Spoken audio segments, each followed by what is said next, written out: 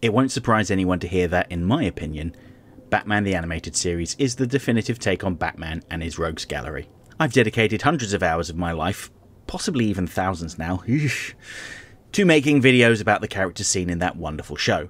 One of the things I really like about the show is the way they prioritise the psychology of the villains. These poor tortured souls were, in many cases, victims that struggled with their despair and lashed out at the world in response to it.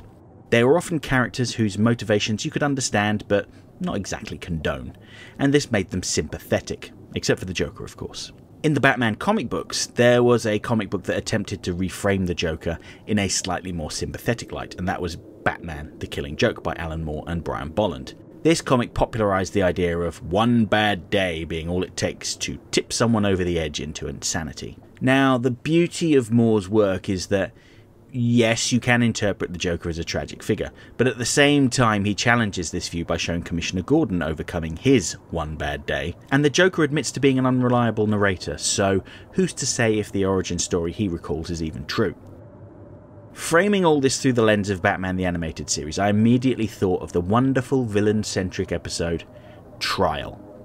Now, the premise of Trial is pretty simple. The inmates have taken over the asylum and have kidnapped Batman and District Attorney Janet Van Dorn to put Batman on trial for the crime of creating them. Their argument is that Batman was involved in all of their one bad day that tipped them over the edge, and if it wasn't for him, they wouldn't be the way they are, and he should be punished for it. The courtroom is filled with members of Batman's rogues gallery, with each of them fulfilling a role in the trial. I'm going to talk about each of them and how their one bad day wasn't really just one day, it was more of a bad life. Let's talk about the first villain we see in Arkham, the prosecution, Two-Face. Now, Two-Face is one of two villains who came to be partially because of Batman's actions, but only partially, mind you. We see in the episode Two-Face that Harvey Dent had a psychotic break and released his violent alternate personality Big Bad Harv on Rupert Thorne and his men, who were trying to blackmail him. One of Thorne's men attempted to shoot Dent in the back. Batman barged him out of the way, saving Dent's life. However, in the process, an electrical box was shot, causing a live wire to fall into a nearby vat of chemicals, leading to the explosion that disfigured Dent. Upon seeing his new face for the first time, Big Bad Harv screamed in terror and mentally retreated, leaving a new personality to take control. Two-Face. So yeah, okay, I might see why you could argue that Batman created Two-Face, at least superficially. And yes, that was one particularly bad day for Harvey Dent. However, his mental health woes didn't appear out of nowhere. Harvey Dent had struggled with his anger in his childhood, and after defending himself from a school bully and thinking they had hospitalised him, he vowed to never let his anger control him again. And that's the root of his problem. His lifetime of suppressing his emotions and allowing them to fester. You could argue that the first bad day was the day that he punched the bully. The day he decided to show restraint no matter the cost, and that is what led to the creation of Two-Face. I think Two-Face knows that. He doesn't explicitly ever say that he blames Batman for his predicament. He tries to tell the other villains that Batman is responsible for all of them, but that just simply isn't the case. The other villain whose origins involve Batman is the judge of the trial, the Joker. Now, I recently did a whole video about how BTAS's Joker is not a sympathetic figure. He was evil long before he fell into that vat of acid. If anything, the mania induced by his dunk in the toxic chemicals just removed his inhibitions and made him more open about being who he was. The Joker, operating under the name Jack Napier at the time, was a member of the Valestra crime family, and he was a committed criminal. He murdered Carl Beaumont, which set Andrea Beaumont on her own path of vengeance, for instance. But he was active long before Bruce Wayne discovered his true self and became Batman. Batman's role in the Joker's origin is less clear. A TV recreation of the night shows Batman punching Napier, leading to him falling into the vat of acid. When the Joker offers to recreate that night with reporter Jack Ryder, he simply pushes Ryder.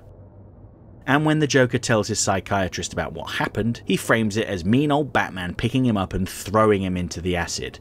The truth is never revealed, but the fact that the Joker refers to his origins in at least two different ways suggests that he is an unreliable narrator. The point is, Jack Napier may very well consider the day he fell into that tank of acid as a bad day, but this was not responsible for him becoming a monster. Jack became the Joker because of choices he made.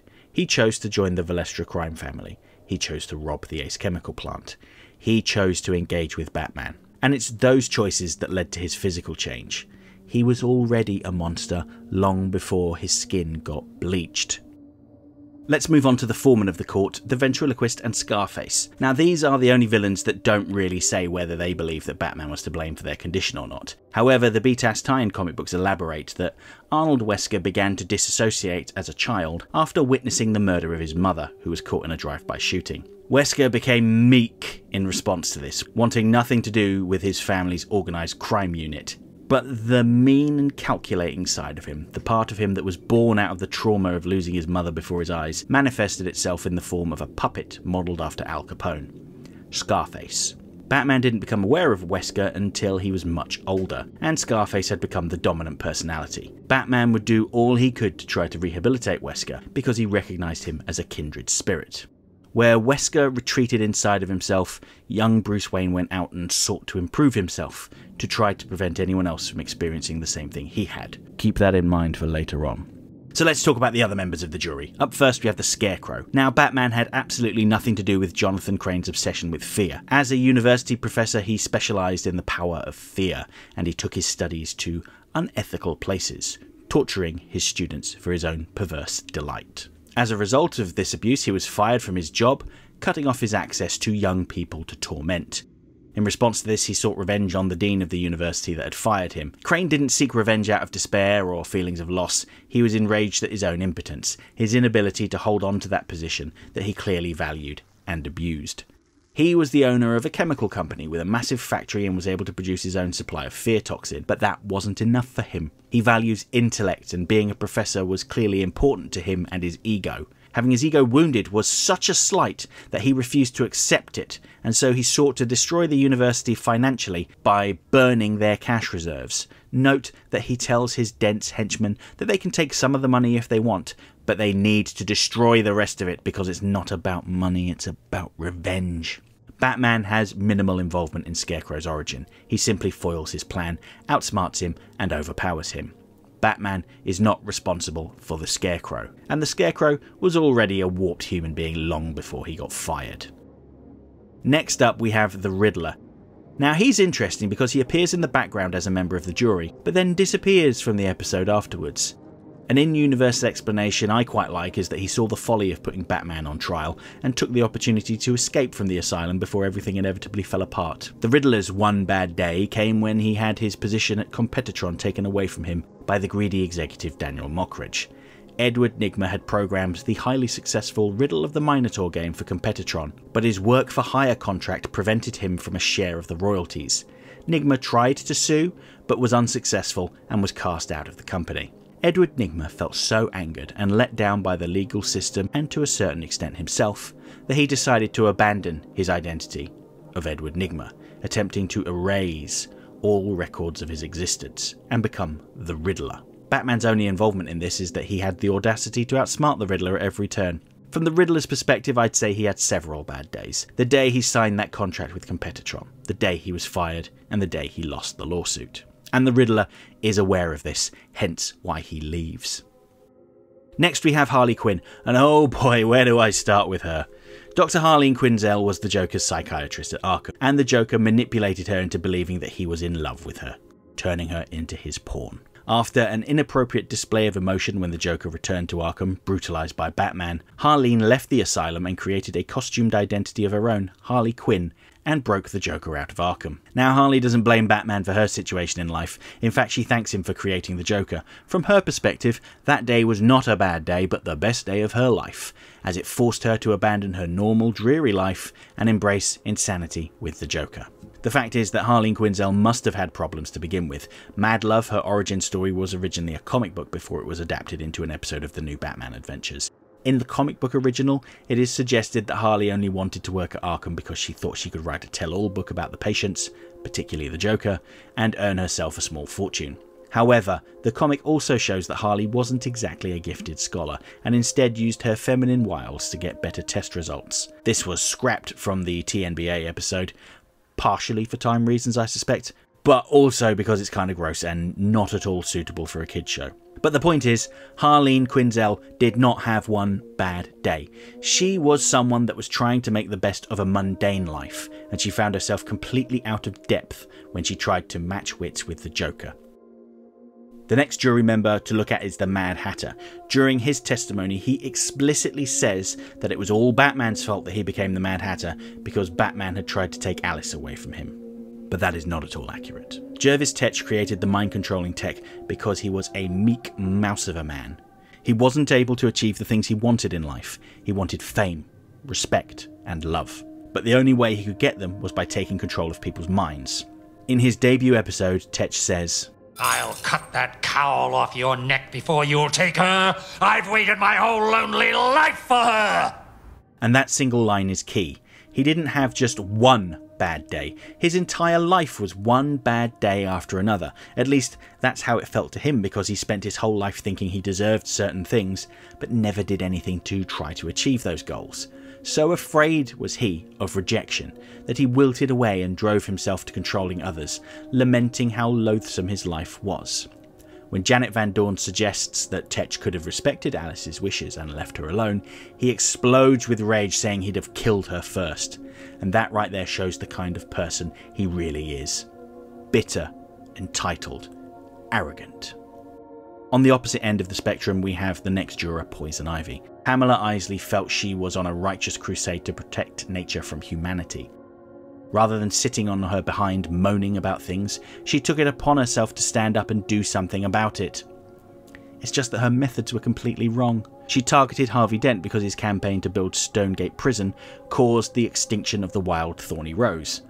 Or should I say the near extinction, because Isley managed to save a plant before the bulldozers cleared the way.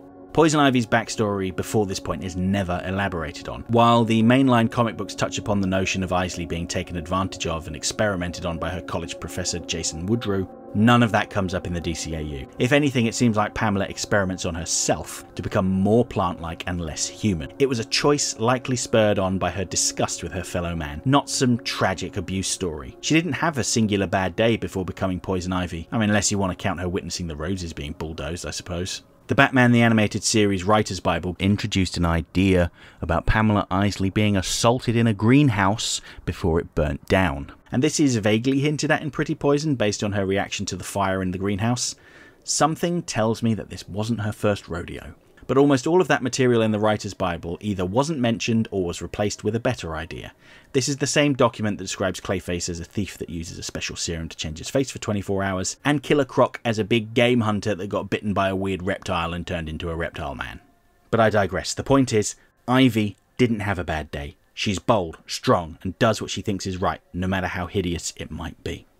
The final jury member to talk about is Killer Croc. He's the easiest one to speak about. Waylon Jones was born with a condition that made his skin hard and scaly, sort of like a crocodile. He claims to have worked in a circus sideshow where he suffered indignities because of his appearance. But the only thing we know for certain is that he was part of a wrestling promotion, working under the name Killer Croc Morgan. However, he also moonlit as a mob assassin and went to prison after being caught by Harvey Bullock. Croc argues that when you look the way that he does and people think you're a monster, you don't have much choice in acting like a monster. He's completely wrong though, as we saw in the episode Sideshow, where the other circus performers were thoroughly decent people. Yes, he has had a hard life, but he didn't have to become a murderer. It's not just one bad day that defined him, it was his entire stinking life and the way he reacted to it. And Batman had minimal involvement in it. So it comes as no surprise then that the jury unanimously came to the conclusion that Batman didn't make them who they are. They're insane, not stupid. However, they're also cruel, warped people, and they decide to punish Batman anyway. There's one other scene I'd like to talk about, and that's Janet Van Dorn's remarks after Poison Ivy's testimony. She makes it clear that, sure, their appearances might change, but every single one of the villains would still be out there making other people's lives miserable if Batman wasn't around. If anything, people like them made Batman, not the other way around. And that's one of the central points of Batman the Animated Series version of Batman. I had a bad day too, once. His life was irrevocably changed after one bad day, but it didn't make him a monster. His parents decided to take a shortcut to their car down a dimly lit alleyway, and they were murdered by a desperate man trying to steal their belongings. Batman has no idea who killed his parents. He never gets closure in the show, and that's what compels him to keep fighting night after night. He's compensating for what he perceives to be his greatest failure, the inability to prevent his parents' murder. That one bad day changed the trajectory of his entire life. But Batman's response to that pain and suffering wasn't to lash out at the rest of the world, as many of the villains did. No, instead he decided that if he couldn't save his parents, he would do everything in his power to prevent the same thing from happening to someone else. And that doesn't just include putting on long pajamas and punching criminals. He would dedicate his vast resources to trying to eradicate the main driver of crime in Gotham City: poverty. As Bruce Wayne, he provided resources to the poor of the city, free healthcare, good paying jobs, and the chance at rehabilitation for those that go down the wrong path. And as Batman, he would take on those that would refuse to get with the program, be that the corrupt businessmen in Gotham or the costume crazies. And that is how Batman the Animated Series ultimately rejected the idea of one bad day being all it takes to drive someone mad. Instead, they flipped the idea on its head. All it took to change the world was one man's bad day. Okay, that's it for this week's essay. If you liked the video, don't forget to like, share, subscribe, leave a comment, tell all your friends about me. You know how YouTube works. If you really enjoyed the video and have the means, please consider making use of the thanks button to send a buck or two my way, because every little helps. I offer channel memberships for $1.99 a month. This will get you early access to my weekly video essay, priority responses to your comments, members-only videos, custom emojis, and an icon on your profile indicating that you're one of my people. And special thanks to my current channel members, who are all listed on the screen right now. Next time I'm going to take a look at one of the final remaining heroes of Gotham City on my list. We're going to be talking about Batgirl, Barbara Gordon, and how, after a slow start, she became one of the most important people in all of Gotham City. Hope to see you then.